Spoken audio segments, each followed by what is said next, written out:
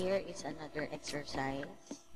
Hindi naman to kasali sa ipapapasa. However, pwede kayong mag-practice gamit ito. So, you can screenshot this.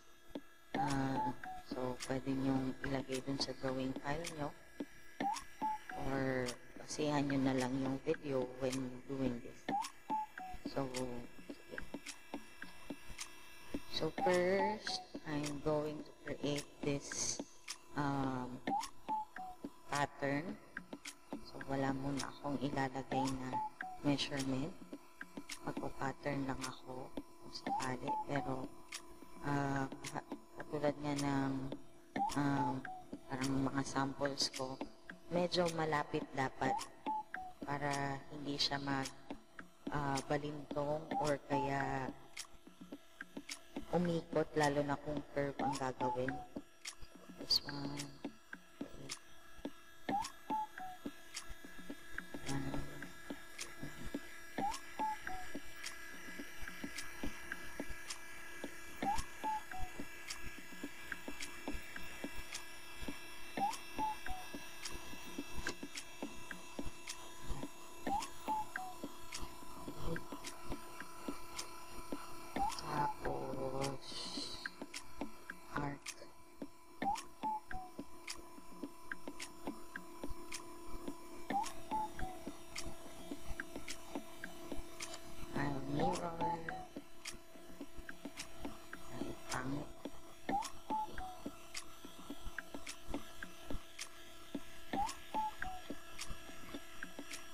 Okay, so we're going to add constraints. This one.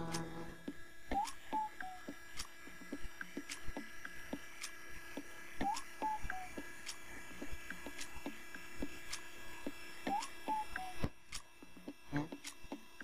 So, medyo galaw-galawin lang natin ng konti. So, meron ka na nung parang buo. Itong girl. So, after creating the constraints, geometric constraints, or adding geometric constraints, may hindi pa tayo nalalagay. So, I'll put this vertical, and this one, tangent, this one, tangent, this one. So, pwede naman, ang ilak natin is this center. Center natin. So, pwede siyang gumalaw or pwede siyang this one. Center lang naman lang. Pwede siyang magbawas. Halimbawa, upward. Pero yung center niya, hindi na siya gagalaw. And undo.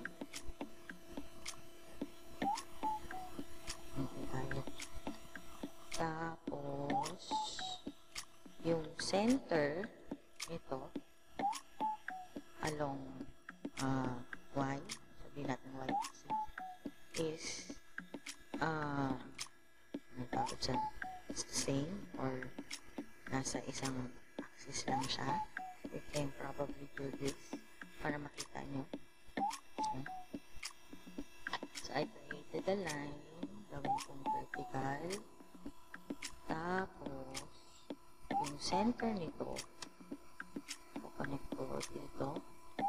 Then, yung center nito ating curve sa baba, lalagay ko dyan. Then, from this center, tapos papunta doon, we have 121 as our distance. Ito na ang pwede mo or mas madali mo gamitin. Okay? Diba? So, dahil hindi tayo nag-tangent dito, late na. This one, tangent. This one, tangent. So, yan. Pwede na. Garo pang Pacman na itsura. So, next, 121. Gagawin naman natin or set na natin yung radius nito. So this one, this is 47.5.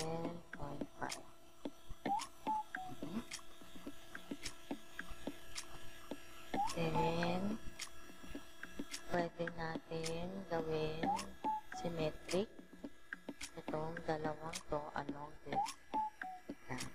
Yan. So, plus this one, this is 46. O, tingnan mo, gumalaw siya, nag-ikot. So, we're going to undo. Set na muna natin yung radius nitong ating arc. This one is 54. This one is 46.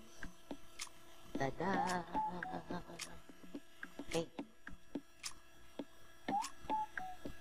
So, next one, pwede na natin itong i-hide muna. Hide all. Yan. So, ito hindi muna natin tatanggalin. Now, we're going to create this cup. Itong base ng cup muna na ito. So, parang yung ginawa ko kanina ay create ganyan lang. Yan. So, hinuhuli ko na yung paglagay ng dimension. Basta bubuuin lang natin siya as an object.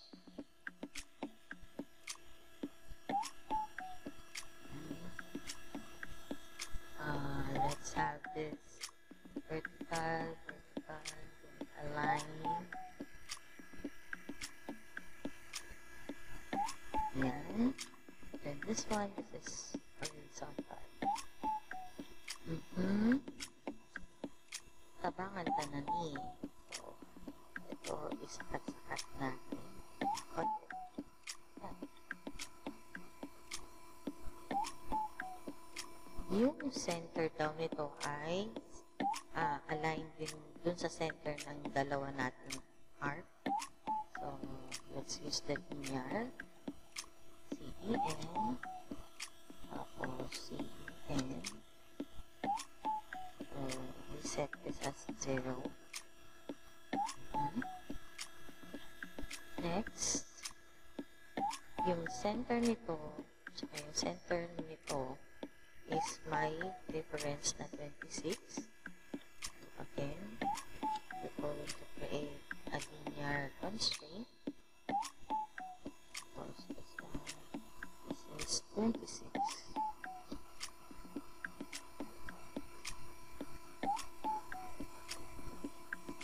Then, from this one, ang haba nitong vertical line natin is 17.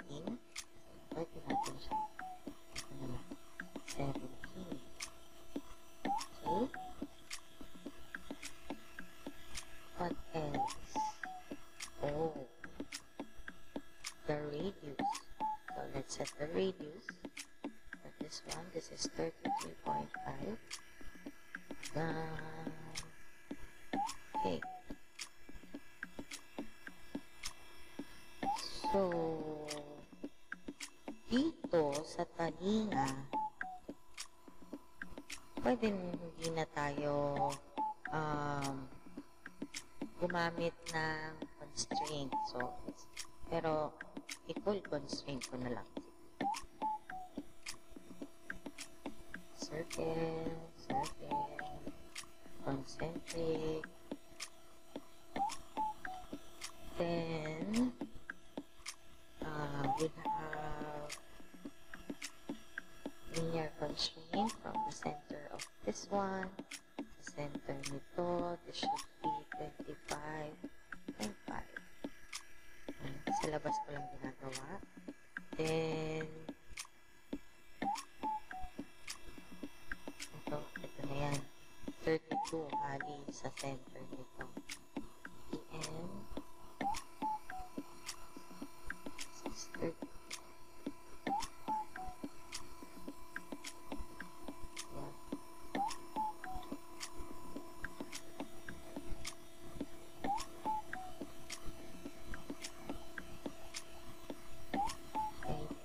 So,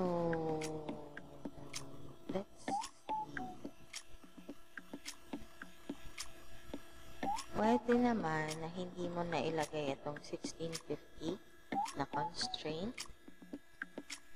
Kasi, yun na siya. Madodoble lang siya. Kung hindi mo gagamitin si 52 ay 25.5, pwede mong gamitin si 1650. Okay. So, yan na. Let's add the radius. This one, this is 12. Then, for this one, we can use ito, radius 5, or the 12 minus 4. Kasi may distansya siyang 4. Okay. Yan na. Next one is this. Itong parang bangs ni girl. So here, gagawin ko dito sa labas. I'll create an arc again. Yan. And this one.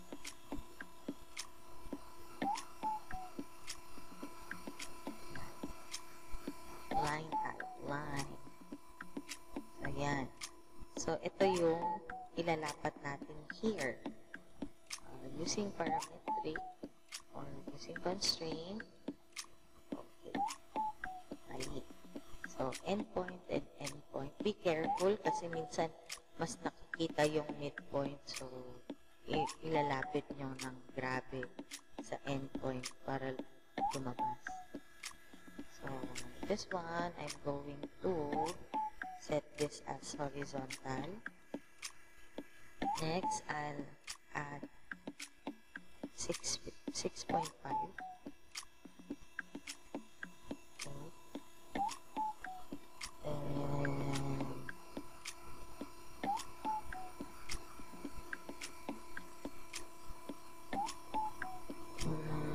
Let's see. Okay. So, we're going to set this horizontal line na lapat dito. Kaya, ito ang gagamitin ko. So, I'll set this 0 para bumaba siya. Then, from this point, or CEN na lang, tapos, itong edge na to, this should be 15.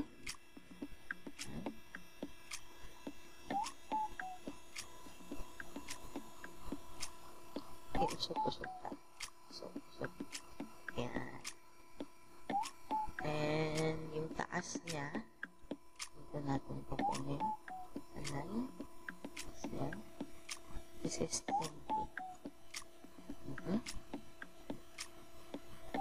Next. From this point, this end point, papunta dun sa ilalim. This is 7.5. So, parang okay na hindi. Kaya, lalagyan na natin ito ng radial constraint. So, this is 43. This one is 23.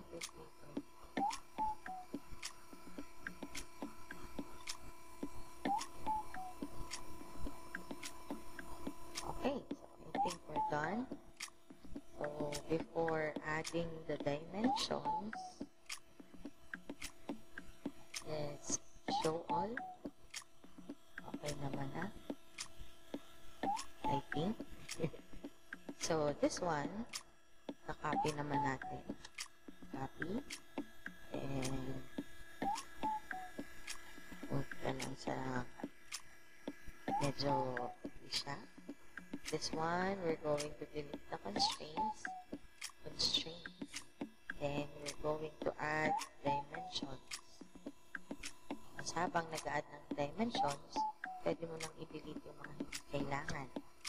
So, this is this one.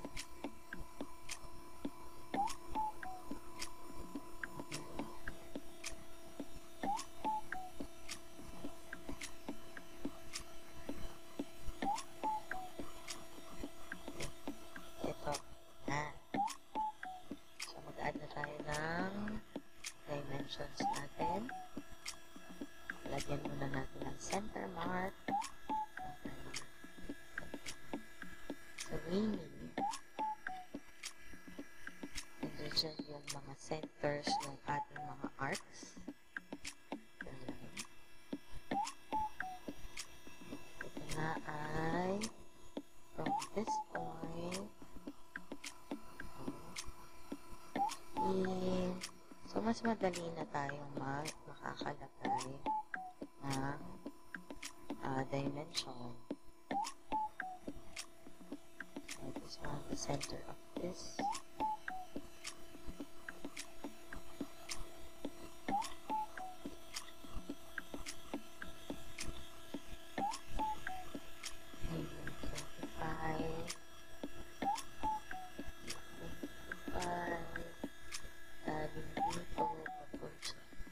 Papunta sa center nito, 25. Tapos, from this one, papunta sa center nito, is 121. Okay? Kaya lalagyan. So, again, you can opt to make lagay 16.5. Lagay ng ngiti. Next is this one, papunta dito. This is 20. And this one, papunta dyan. 17. Center. The center, this is 26. This one, taas-taas na. Yeah. This is 6.5. Okay? So, we can insert the radial or radius. This is 47.5. This is 12. Then, 32.5.